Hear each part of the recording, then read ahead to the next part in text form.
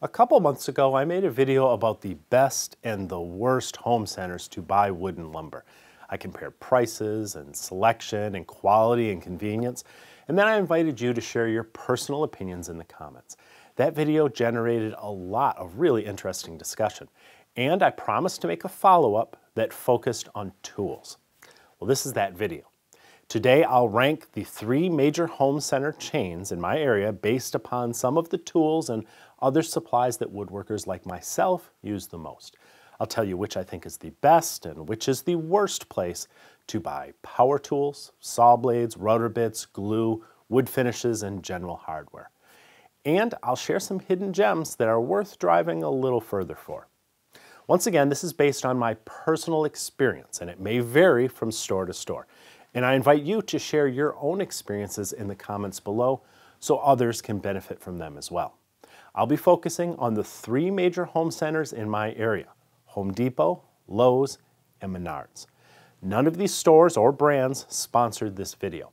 In fact, I made some covert visits where I just took photos with my phone so I can kind of stay under the radar, especially since some of what I'm about to share isn't all that complimentary to some of these stores. Now let's get started. Power tools are a big part of many garages and workshops, especially handheld power tools.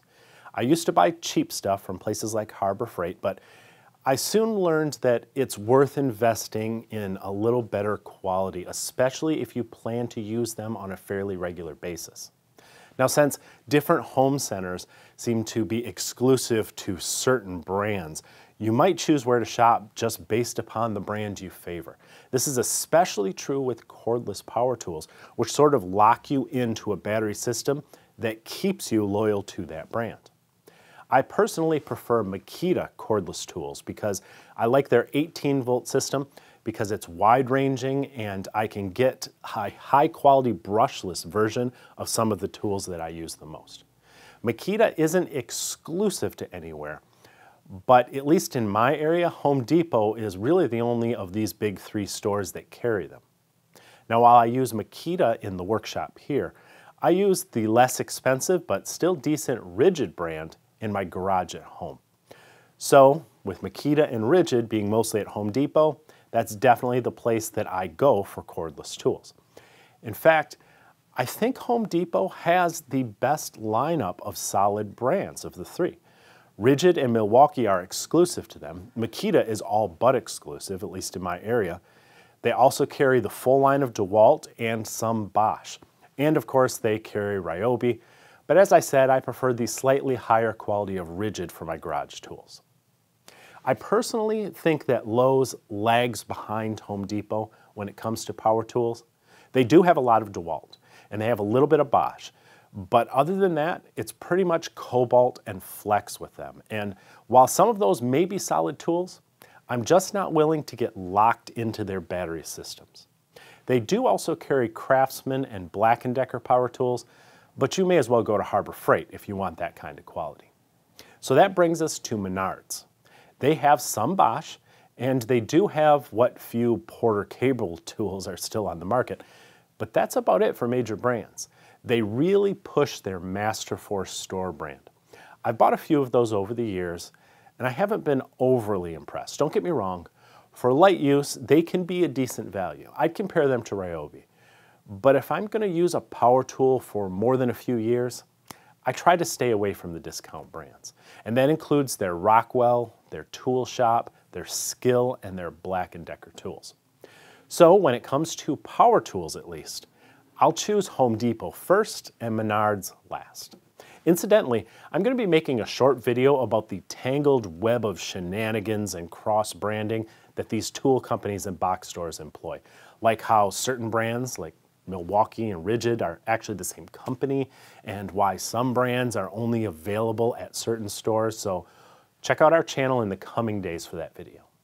I also regularly head to home centers for power tool accessories such as bits and blades. And once again, I'm likely to drive past one store to get to the one that stocks the products I prefer. At the risk of sounding like a Home Depot fanboy here, I have to say that they are my first choice in this category too. And it mostly comes down to one brand, Diablo. While there are better saw blades out there, I'm a big fan of Ridge Carbide myself in the premium blade category, Diablo are excellent values for the price. And I do recommend them to anyone in my audience who's on a budget, but they still want something halfway decent. The same can be said for the Diablo wavy rimmed Forstner bits. You should really try those out if you're looking for a little bit more of a budget bit that's still good quality. They may be one of the best bits that you can buy in a home center. What I'm not a fan of is Home Depot's Avanti Pro line.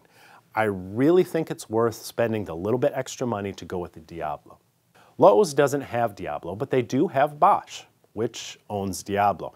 See what I mean about the incestuous relationship between brands? I like Bosch bits and blades. I don't mind DeWalt, which Lowe's carries too, but I'm not a fan of their Craftsman bits, and I really have no experience with their Apex stuff, which is a division of Crescent Tools, and I know Crescent isn't what it was many years ago. Menards, though, is my last choice for bits and blades, because while their CMT router bits are decent, and they do carry some Bosch, they really push mostly their Masterforce and Performex stuff. And I'm just not a fan of discount brands when it comes to something as important as bits and blades. Their other big brand is Irwin, which aren't bad. They certainly were really good in the past, but I'm unlikely to drive out of my way to get them.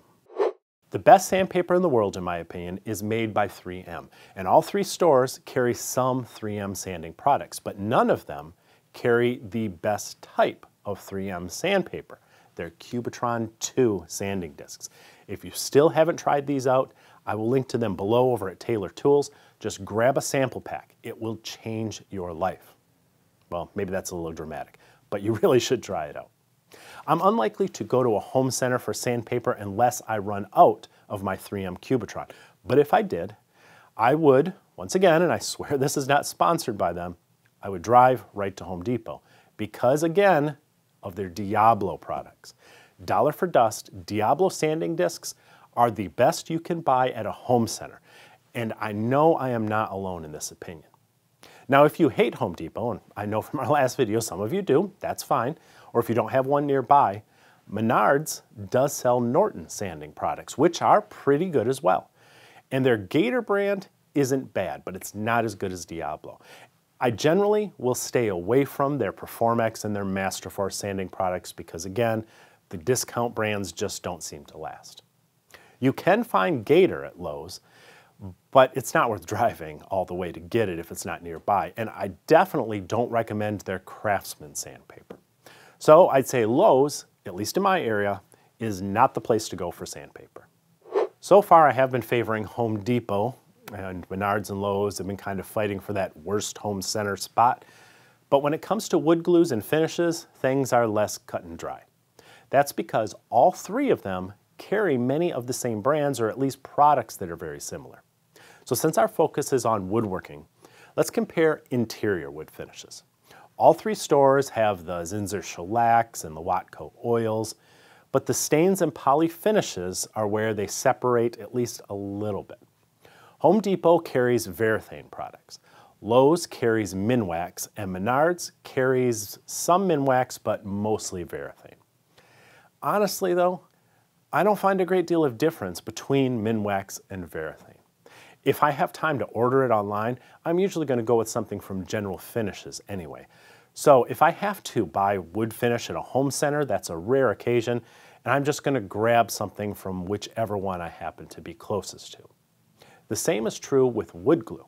I tend to use Titebond the most, and all three home centers sell the Titebond wood glues. But if I walk into each of my local stores right now, I guarantee that Lowe's is going to have the largest selection of wood glues on hand, including all the Titebonds, as well as Gorilla Glues and Elmer's wood glues. Not that it matters to me because, as I said, they all have the Titebond that I use, so I suppose this whole category is better left just as a tie.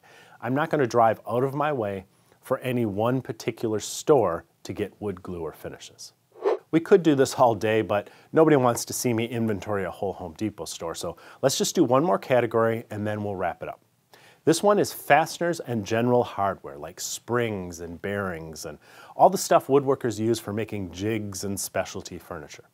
Once again, all three home centers have decent hardware aisles, but I do have my favorites. If I need a spring or a spacer or a bearing or some other odd bit of hardware, I am always more likely to find it at Menards than at either of the other two home centers. Menards also displays some of theirs in sliders up high, which are easier to browse through than the drawers down low that the other stores have.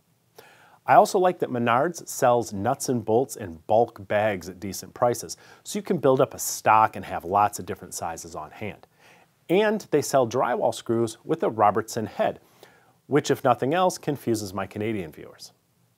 Home Depot has a smaller selection of the miscellaneous hardware, and like I said, I'm not a fan of the drawers down low that they keep all that odd stuff in, but they sell a wider variety of construction screws, and I will hold out until I get to a Home Depot if I need to buy those. The worst home center for fasteners and hardware, in my experience, is Lowe's, but not because they have a poor selection, they don't. But I just have a harder time finding it in there because of the way they organize it. And if I ask an employee to help, I can guarantee he's just going to stand next to me and search with me because he doesn't know where it's at either. I know more than you. All right. Now this may be unique to my local Lowe's, but as I said, these opinions are based on my personal experience. And personally, I don't go to Lowe's for hardware. If you were keeping track, in the categories I just covered, Home Depot took 3 firsts and 1 second.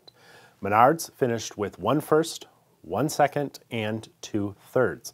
And Lowe's got 2 seconds and 2 thirds, which technically makes them the worst home center for tools and woodworking supplies, in my opinion. But that doesn't mean I always go to Home Depot and never to Lowe's. As I said, I will drive past one store to get to the one that has what I need in that specific category. And as the previous home center video showed, my favorites change completely when it comes to buying wood. If you haven't watched that yet, I'll link to it below. Please leave a comment if you have anything to add to the discussion. I really want to hear it. And before you go, you got to check this out. Some folks are a pleasure to work with, like Ken Rizzo over at woodturnerswonders.com. That's where I get my turning stuff, like sanding supplies and CBN wheels for my grinder. Seriously, if you haven't seen what CBN wheels can do for you, you are missing out. I'll put a link below this video. Use it and tell Ken I sent you.